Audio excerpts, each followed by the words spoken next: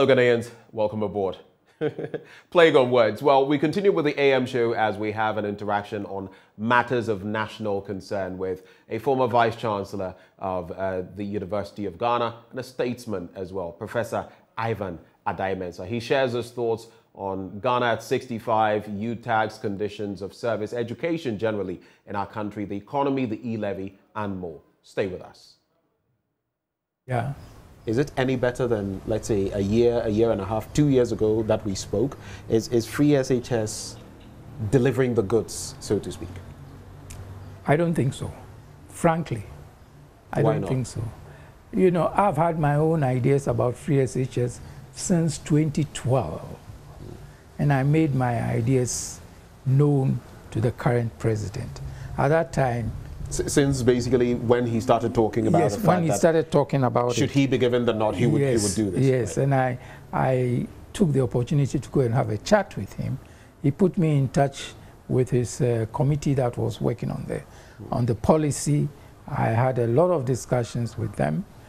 Unfortunately, my ideas were said to be incompatible with the president's objectives.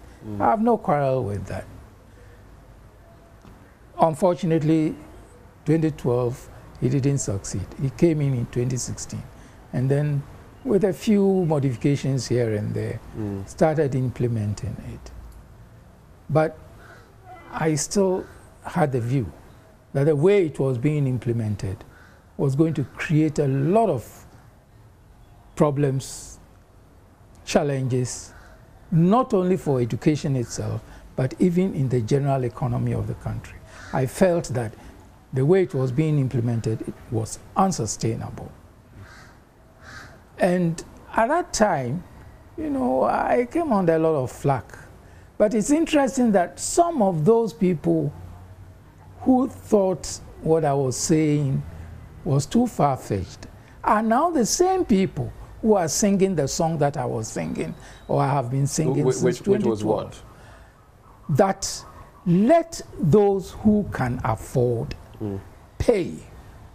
And whatever they contribute will go a long way in helping those who really, genuinely need help. I don't see why, if I were in a position to send children to school or grandchildren to school, right, I don't see any reason why government should pay for the food that my grandchild or my child should eat in a boarding school. I don't see any reason why that should be the case. So it's a futile initiative. It's a future. To me, it's a drain on the economy. Secondly, several studies in various places have shown that where those who can pay, enough revenue is always generated to benefit those who genuinely need support and help. If what they pay is put in a sort of basket, right, and invested, and invested to give a sort of scholarship or bursary scheme to those who genuinely need to have it. The finance minister had a similar idea at the beginning of this program.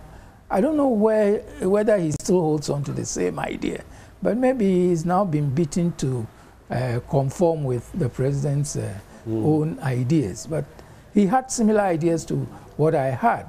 And I'm happy to know that now people are beginning to think in the same direction. So you're talking about proper targeting. I've heard people say, for example, recently on some of our shows on Joy News that, look, I can take care of my children. Why are you paying their fees? Why are you paying for all of these other things? It should rather be other people who cannot foot these bills, just like you're saying, that should have to, you know, benefit from the program.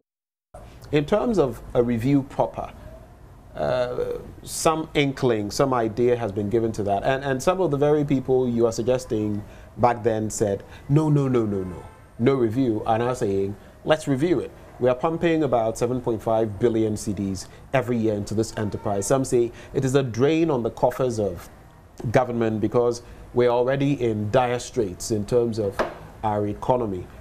Do you feel vindicated now that we've got to the point where we are considering a review of free SHS? Certainly, I feel vindicated, not necessarily because it is as a result of it we are now getting problems with our economy, but I think that it would have been the wisest thing to do right from the beginning, because it was obvious right from the beginning that we could not have afforded what we instituted. It was not possible to put all that money. You know, we said we were going to depend on oil revenue. And as I've said, that was not the objective of the utilization of oil revenue from the beginning. We said we were going to invest some money in the oil, some money from the oil revenue into education, but that was not in the way we were doing it. We wanted to use the oil revenue to equip schools so that they will be up to speed. Right. With modern trends. Schools really need facilities. Primary schools, junior secondary schools, or junior high schools, the tertiary level, they need equipment, they need facilities, they need consumables. That's where the money should have gone to, not on consumption in the way it is being done. That has been my beef all this while. And there are others. You've spoken about your influence, your work when it comes to the PIAC, for example, the Public Interest and Accountability Committee. A former chair of PIAC, Dr. Steve Mantea, has indicated that we should set up an investment fund to cater for free SHS. What do you think about that? Is that one of the solutions? Yes, it matches with what I just said. What we had envisaged the investment of oil revenue into education for. You set up a fund, and that fund can be accessed for specific things, including the award of scholarships at the level of senior high school, at the level of university, and even at the level of the primary and junior high school system. And it could also be accessed for the supply of facilities, equipment, and consumables to all the schools. Go to some of the senior high schools. Laboratories don't exist. You find a lot of the schools are not able to run the so-called STEM or STEAM projects that we are beginning to envisage. We are doing all that by word of mouth without necessarily providing the necessary facilities that will make sure that, in fact, the policy is working. And we are in the university. We are the end receivers of the end product from the senior high school level. And when they come, they know next to nothing, not because they are stupid, but because they have not had the opportunity to come face to face with the practicalities of what they ought to have learned at the senior high school level. The fundamentals have been problematic. Yes, and even at the junior high school level. Junior high school level, they are supposed to do some hands-on practical work, even in the sciences. It's not happening. It's happening in very few schools. That is even reflecting in the sort of people that are getting into the high-profile courses like medicine and engineering. You find that it's only a few schools which are very well equipped, and the well-equipped schools, it's not because of what government is sending to them. Mostly it's from the schools, old students and PTAs. They are the people supporting the schools. If you take my own former school, Addae-Mensah School, after the colonial people built the science laboratories, all the science laboratories that have sprung up in Addae-Mensah School have been built by private sources. When I was a student, we had Shell Ghana, building a physics and a chemistry laboratory for the school. No laboratory was built until recently, when GNPC also built a modern state-of-the-art laboratory for the school. They haven't seen any laboratory from government. So you can imagine what is happening in the schools that don't have the clout to access some of these private initiatives. You can imagine what is happening there. Right. And since you've started off that conversation, but before we get into the bit about, because it's 60 years of medical education in Ghana, but and since you started off there, we just might segue into that. But before I go there, what would be your assessment? Again, I'd like to do this on a scale of 1 to 10. How successful has Free SHS been? Looking at the pluses and the minuses on a scale of 1 to 10. I must be frank. When it comes to its effect on quality of education, I won't give it anything more than 4. In terms of quality of education? I won't give it anything more than 4, probably less. If anything at all, it has lowered the standard of education. It has increased numbers. There is no doubt about that. But increase in numbers is not increase in quality. I'm very frank about that. And that's a point people made right from the outset, that you can increase the quantity, but the quality. The quality. And that has not been... And to me, quality is very, very important. I wouldn't say quantity is not important. Of course, if you give everybody the chance to have a brush with some form of education higher than where they would normally have been, it is a plus. I wouldn't say that is wrong. But when you produce people who, after going through school for 10 years, can't even spell their own names, can't speak a sentence of English correctly, and I'm afraid it goes all the way from the lowest level, even to our universities, and I will not mince any words on this, even up to our universities. I wouldn't say that quality has improved. If anything at all, quality is going down, down, down. So what should we do about Free SHS? Very briefly on that, so we can talk about medical education. What should we do to better it in the short term? I think, honestly, as a nation, we should think about the Free SHS. It's a very good idea. In principle, it's a very good policy. Without some form of free education, in particular, I wouldn't be sitting here. Right. What was done during the First Republic, I wouldn't be sitting here. But we have to sit down as a nation, not as a political party, as a nation, and rethink how best we can run the scheme such that we can have a win-win situation. So political parties come together, technocrats, people with the know-how like you come together, let's brainstorm, let's plan some trajectory for the country, educationally speaking, and stick to it, regardless of which party is in power. Exactly. Exactly. And we shouldn't just bury our heads into the sand like ostriches and say that because this is my flagship program, it's untouchable. Any thinking in that line is going to create more problems as we go on, both financially and socially. It's about time we sat down and looked. I've been hearing comments from some reliable sources that it's being said that it's a no-go area, we're not going to touch it. Others are saying, oh, it's one of the things government will want to reform. It's been said recently that the 16 flagship programs, from 1D1F to Planting for Food and Jobs to Free SHS to whatever, they want to look at them again. If that turns out to be true, would it be welcome news? It will be, but it will also depend upon how it is handled. Okay. But this morning I also heard from some other station that it was being mentioned that Free SHS is untouchable. But I am praying and hoping that it will be touchable.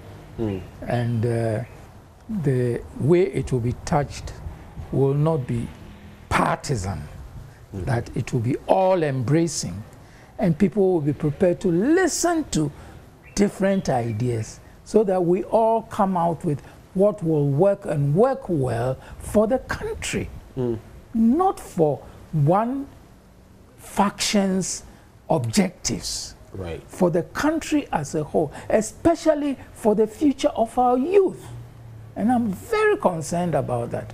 The future of our youth is at stake at the moment, and we have to do something about it. Speaking about the youth, 65 years of independence and 60 years of medical training in Ghana. Yeah. And of course, we can talk about engineering as well. How far have we come? How well have we fared? And what are the gray areas we ought to be looking at when it comes to medical education and even the kinds of participation? And when I say participation, I mean which entities are producing the products that are funneling into our medical schools, for example. Has it become predominantly the reserve of some schools, for example? How well have we fared in ensuring that across the board, someone in Bumpurugu Yoyo can also benefit? What is your take on that? You have really brought up a very, very interesting and a very wide topic.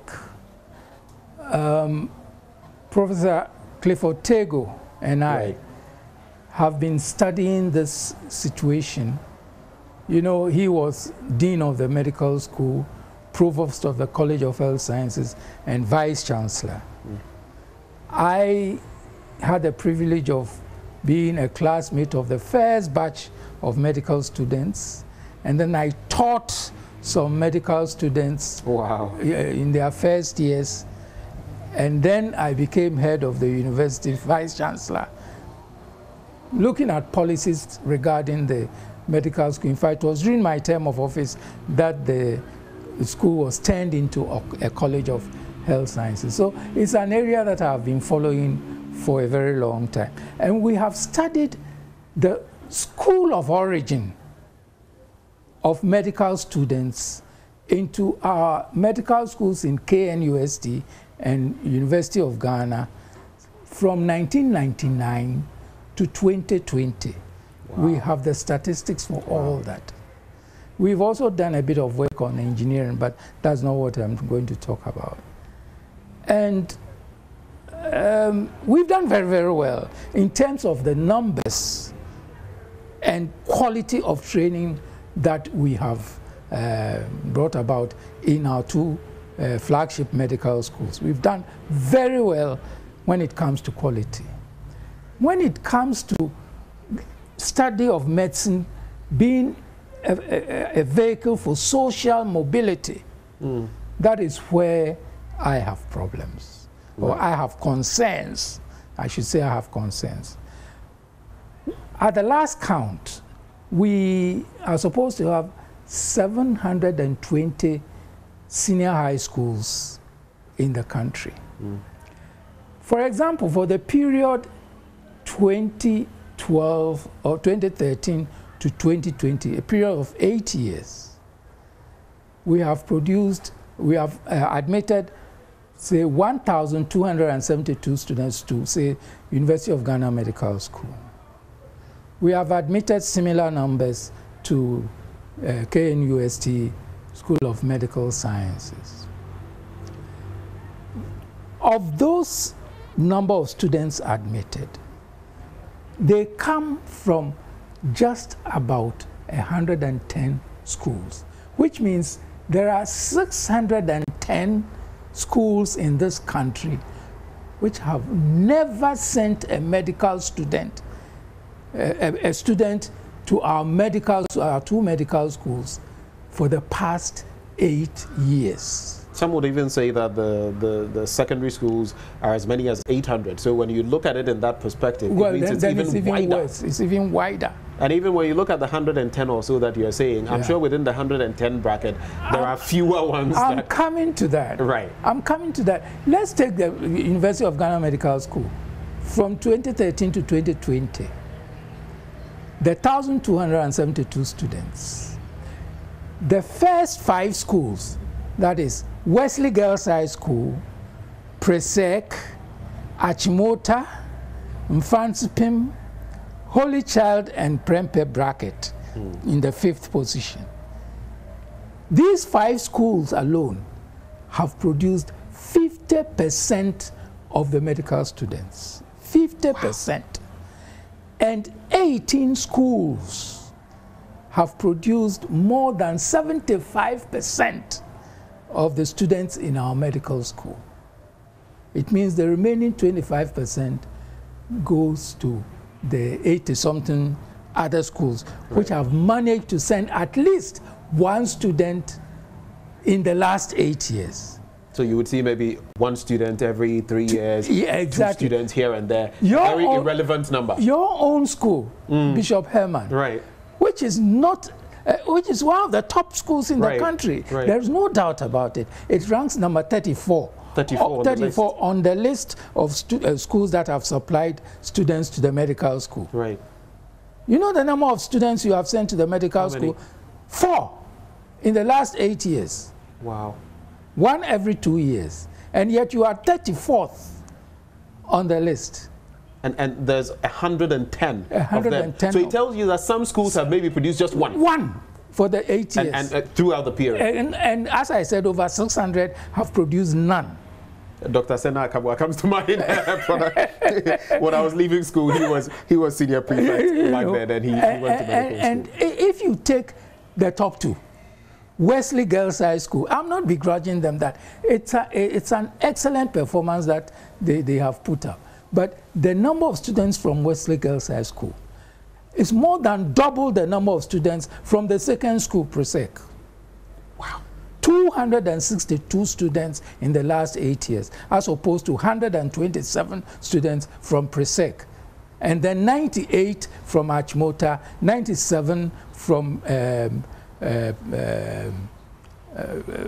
Fansipim, right, and then 41 the tie between Holy Child and Prempeh. And Prempeh. And you know the type of JHL students who go to these schools and their social background. That's where my worry comes from. Why these yawning disparities?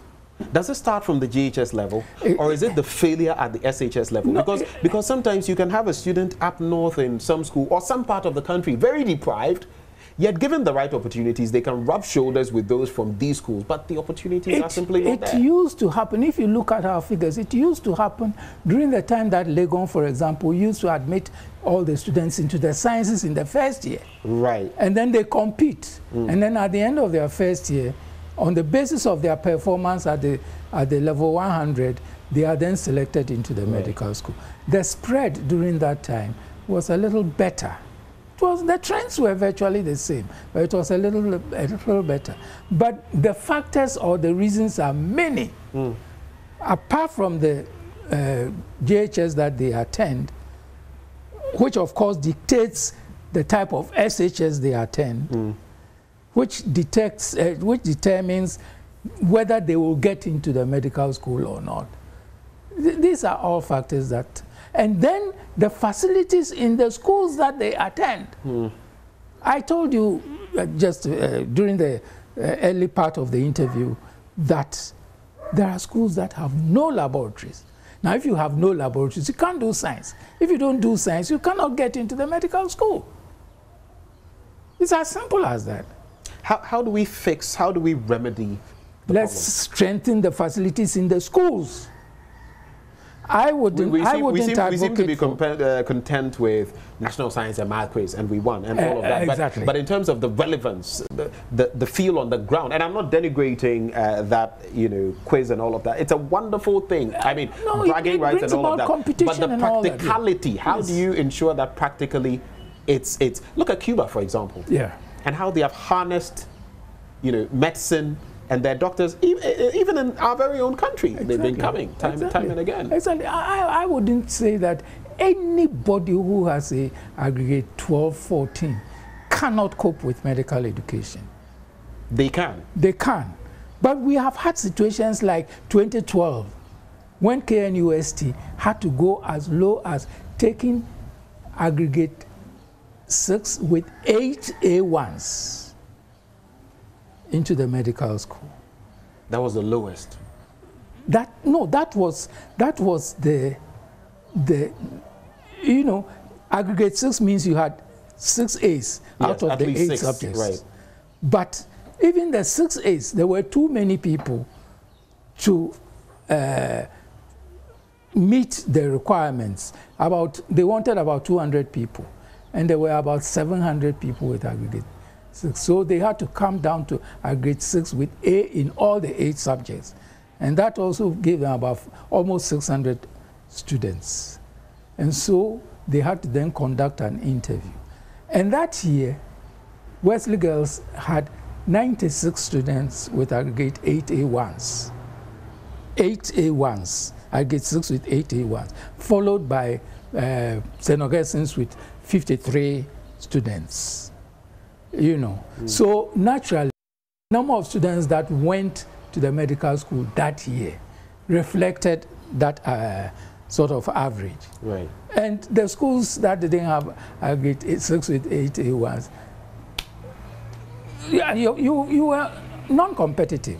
You wouldn't even come on the computer. When it does not mean that these people... It doesn't mean that they are stupid. So what do we do? Do we, just like with law, do we then broaden our medical system, maintain the quality, hold the quality at a certain level, but broaden it so that more can get in? Because in fact, when you look at UN standards, we have a deficit when it comes to doctor to patient ratio. A wide deficit. So it's a good idea that now we have UHAS in Ho. I'm the still University for Health and Allied Sciences. I've been in touch with Professor Japon, the Vice Chancellor. He is collating and compiling the list of the background for the background of students going into that school. We are also trying to get figures from Tamale. We are trying to get figures from Cape Coast. Now there are also some 2 private medical training institutions in the country. We may need to broaden it, just as we've done for law. Of course, there's another demon anyway. But at least there are more people who have the chance of studying law, if even they don't have the chance to do it right at the beginning of their university education. We may have to look in that direction. But I think, honestly, that strengthening facilities in the schools is the most important. And that you cannot do relying on government subvention alone. Okay. We have to look at other ways and means of facilitating funding going into the schools. If it will even mean declaring some of the schools as autonomous, but insisting that they have some quota system or scholarship system to be able to admit people from lower income groups or from deprived areas into those schools, so that they can also benefit from the good facilities in these schools. I'll be all for that. Okay.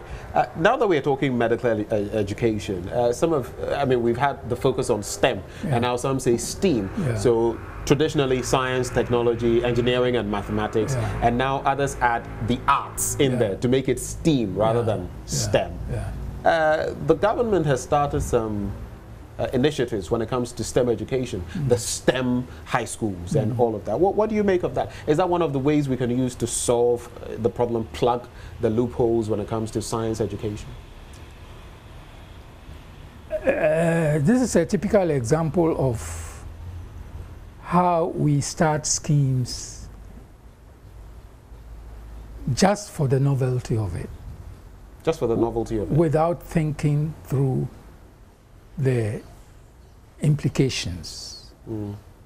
Here we are with a situation where almost 800 schools, as you have said, don't seem to have the wherewithal to produce the sort of quality that we want. Instead of investing in improving the quality in these schools, we are not going to start new schools from scratch without making use of the schools that already exist. We're going to build new structures so that we can show people that when we came, we built A, B, C, D, 1, 2, 3, 4, 5, 6 schools called STEM schools. I mean, there was a time when they started proper sixth form science schools with Presec as the first one, where even girls could come and do science in Presec. My own daughter, who is an engineer, came and did her sixth form from Wesley Girls at Presec because she wanted to take advantage of that particular scheme. Wow. Which means these things can be done within the existing schools to strengthen them.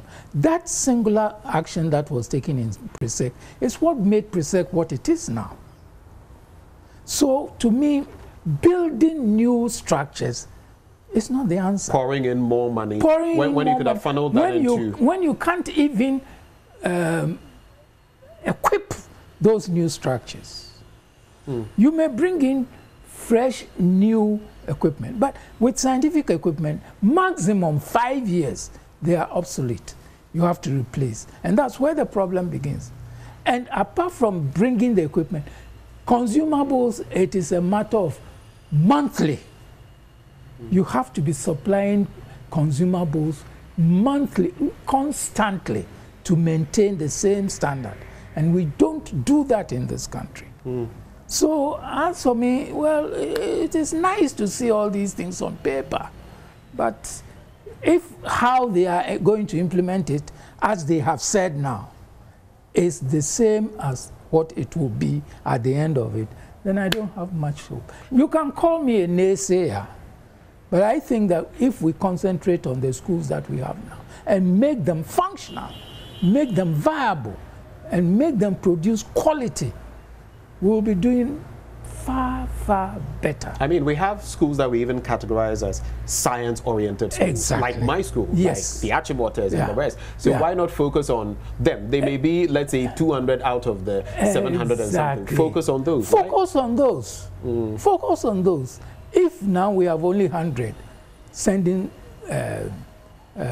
students to the medical school, and 50 of them are producing one student for the 8 years, and you are able to raise that number to 200 schools with about 150 producing even 2 students every year to the medical school. Look at the number of students or medical students that we will be able to produce in this country and the number of doctors that we can train. The other angle of all of this, while we talk about the doctors and lawyers and all of that, technical and vocational training, essential to any country's development. When you look at TVET, how have we handled the situation? What are we missing out on? Because it appears that what should be the backbone of our economy, industrialization, is not there. Yeah, I think we made the same mistake that Britain made and is now suffering for it. A mistake that Germany avoided. Technical and vocational schools are supposed to produce the middle-level manpower. And in any economy, the thinkers are at the top, but there are few. Those who really hold the economy are the middle-level manpower. Britain made the mistake of converting all its polytechnics into into universities. I wouldn't say technical universities, into universities. Now you go to Hatfield. Hatfield used to be one of the best polytechnics in Britain. Now it's Hatfield University. And they are doing philosophy, they are doing sociology, etc. So Britain is suffering from a deficit of middle-level manpower. That's why they are importing a lot of middle-level manpower and woman power, especially woman power, from the Eastern European countries as well as Africa. Nurses, technicians, etc. Doctors. Doctors. You know, Germany, of course, had these technical universities, but they also have what they call the Fachhochschule. That is where they go and do the hands-on technical work. They didn't kill them. They are there. So Germany's economy is still the strongest in Europe. It's the industrial hub when it comes to Europe. Exactly. So that's where we probably have, you know, we seem to have neglected technical invocation. We seem to be thinking that everybody must go the grammar school line. And then we expect products of the grammar school education to now go to the technical universities. It doesn't happen that way. If we were to be able to create the situation that they are now trying to create, and they must be commended for that, where the level of technical education is raised such that you go to a technical school and you go through that line to qualify to enter a technical high school, you then qualify to go to a technical university, so that the technical universities gain their intake from the senior technical high schools and not from the grammar school type of schools. No, it becomes a source for personnel into the technical universities. And then some will branch into middle level technical education also. Right. It's not everybody who should aspire to university education. I'm not saying that aspiring to university education is a sin or is not a good thing. But every country, provided you make sure that the people have jobs and they are well paid for. And that also feeds into creating jobs and stemming the tide of unemployment. Let me quickly, this just comes to mind. Agenda 111, the district hospital bit. Since we've spoken about medical education, let me just weave that in. There was an interaction recently. In fact, we were trying to source information from the Ministry of Health, and we were told at the multimedia group Joy News that the ministry did not have the relevant information when it comes to Agenda 111. But prior to that, in January, we had heard from the same sector minister, talking about the fact that 55 of them had started, and all of that. Another project. Indeed, we have hospitals that need help. We are starting 111 of them. Funding is a bit questionable right now, the economy and all of that. Are we getting this wrong? If you had to advise or give counsel to government on this, what advice would it be? Well, it's just another example of what I alluded to a few minutes ago, that in this country, we love starting new things, but we hate maintaining what we start and making sure that what we start works. I have nothing much to say about Agenda 111. I hope and pray that if indeed it happens. Are you hopeful it will happen? Well, I don't know. I don't know what government's plans are.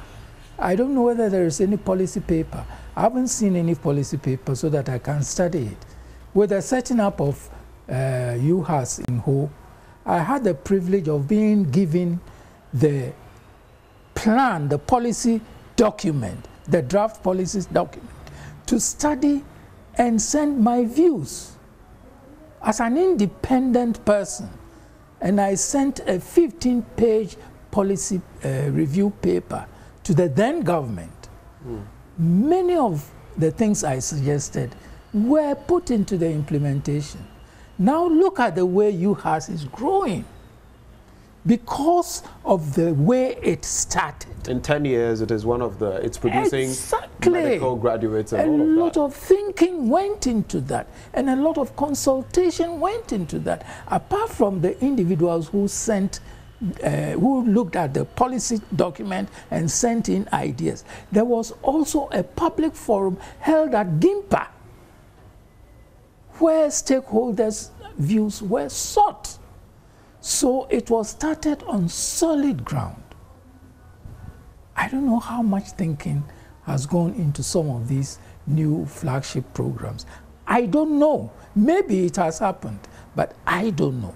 Is that part of the problem? Sometimes these things are being done and the likes of you are not consulted. Maybe politicians and technocrats sit down and do certain things, and we waste taxpayers' money. Maybe it's because of my age. They think I'm now senile. You don't sound it at all. You are sharp as a razor blade. but let's talk a bit about the current state of things, the economy. Let me ask first, how are you feeling the economic pinch? Fuel prices are up. The last time I purchased fuel, it was almost at 11 cedis, and it's such a short time ago since I was buying at 6 cedis. the tax component on fuel products is almost 3 cedis, around 2 cedis and 70 pesos. The cedi is fast losing ground to foreign currencies. The dollar it's pegged at over 8 cedis now if you want $1. The Great British Pound, the euro, even the CFA, I hear we are losing ground. And if the land borders are opened and people start trading within the sub-region, the Francophone community, it's going to be bad. When you look at our economy, what do you see? And with the finance ministry now going to give some outlook about ways out of this, pumping $2 billion into the system to show up the cedi, some salary pay cuts for some members of the executive and all of that. Will this be enough? What do you see in terms of the economy? How are you feeling it? And what do you think the way forward is? Well, the way I feel it personally, I don't think I'm different from any other Ghanaian. I used to fill my little car standing over there with 200 cedis. Just 5 days ago, I bought 300 cedis, and it didn't even come to half tank. You used to fill your tank with 200 cedis? I used to fill it with 200 cedis. Fill? 200? Fill, yes. Fill! Last week, you bought 300 cedis. I bought 300. My petrol light started showing. I was going for the Agri-Fraser lecture at Legon, exactly a week today. And then I saw that my petrol warning light was showing. So on my way back, I branched at Goil, which is one of the lowest prices. And I bought 300 cedis. And it came to half tank. It didn't even get to half tank. 200 cedis was filling your tank. Yes. Now 300 cedis gives you half. Half. So in other words, you need about 600 cedis. That is about roughly an extra 200% yes. to be able to fill your tank. Yeah. That's for fuel. Some of us thought we were alone in this business. And my pension has not changed. I had a university career, and I rose to the very highest level, Vice Chancellor. If I tell you what I take as pension, you may squirm. Nothing to write home about? Not at all.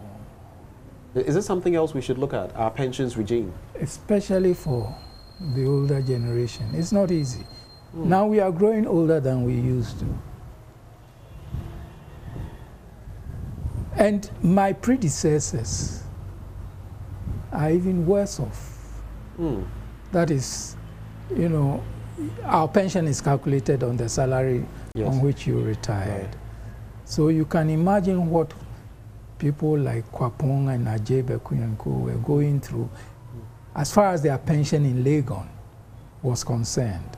If they hadn't, if on retirement, they hadn't gone to work in international organizations, I don't know what would have. I mean, if you as a Vice Chancellor at the very highest point, the very height of things, if you are saying this, then you can just imagine those who are even down below. Well, you see, it wasn't until UTAC people started talking that people started asking about that these people are asking for all this, how conditions much of service and all of that. And they started telling people what their take-home pay was.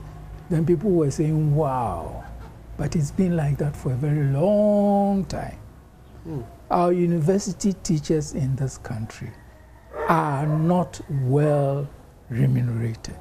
Their conditions of service are bad. And not only that, in spite of the little that they get, I know at least for the science people, it is probably the same with the humanities people. I know for the science people that some of them dip into their pockets to support the research projects of their students because they don't want them to see them suffer. I'm telling you this. So when people are criticizing the university teachers for what they are asking for, they should ask for the nitty-gritty. They should ask for the details of what they go through. So when the university teachers went on strike recently complaining about conditions of service, that was justified?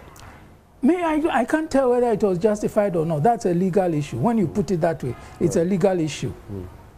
But what I will say is that looking at myself on pension, what I get, what my predecessors were getting, and what my successors are getting as pension, which is a percentage of what I used to get as an employee, then the university teachers need to be looked at. Right. And looked at positively, notwithstanding the economic problems that we are going through. What so they it are shouldn't asking be used for, as an excuse. No, what they're asking for is that they should be sent to 2013 conditions. Just as we are saying that we want to send our economy back to pre-COVID, you know, they also want to be sent back to a certain point where they feel they were at least a little better off. Because one is not supposed to lose in terms of remuneration. But the value of the remuneration has been going down faster than the general average in the country. And that is a fact. Right. So when you look at the economic conditions, as the finance minister addresses the country on the raft of measures to shore up our economy, what are some of the things you think should be done and said to aid the ordinary Ghanaian, the commoner? Well, to me, they should look at some of the revenue guzzling, unnecessary sources of expenditure. Government expenditure,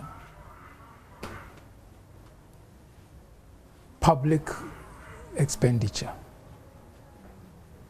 And I'm distinguishing between government expenditure, that is what is spent on governance, and public expenditure, what is spent on the public as a whole. They should look at these two. They should set an example, however token-like it turns out to be. At least give people the confidence that something is being done. And make sure that it is not just scratching the surface, that it is meaningful. We should avoid tokenism. Exactly. Okay. Exactly. Thirdly, when people talk, they should not be looked at as enemies. They should not be treated as pariahs of the society. However stupid somebody's view may sound, if you listen to it carefully, because the person thought about it, you may find a modicum of wisdom which you can make use of. So we should be open to discussion, we should be open to criticism. Right. As to what measures they will take, it's the economic gurus who will be able to determine that. In terms of the measures, for example, and this is to wrap off the conversation, people have spoken about the e-levy, where your mobile money transactions are going to be taxed after a certain cap, after 100 cities, 1.5%, brought down from 1.75%.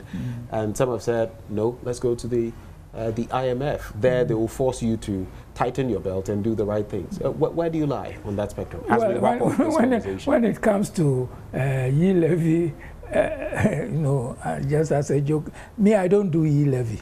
You know, so you're even outside the bracket? I'm outside the market. You know, my son always tells people that, as for my father, he likes going to the bank and making sure that he signs a check and collects his money right there.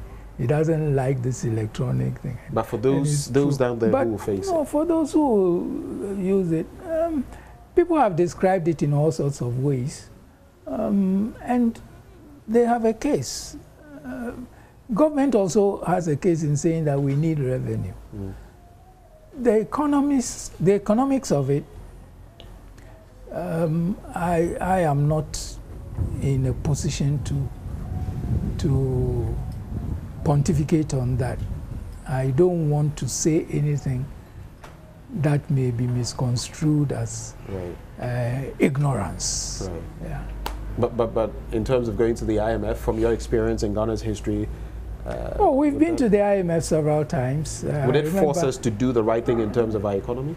Well, I remember during my time in politics, 79 to 81, especially 81, when the George Bennett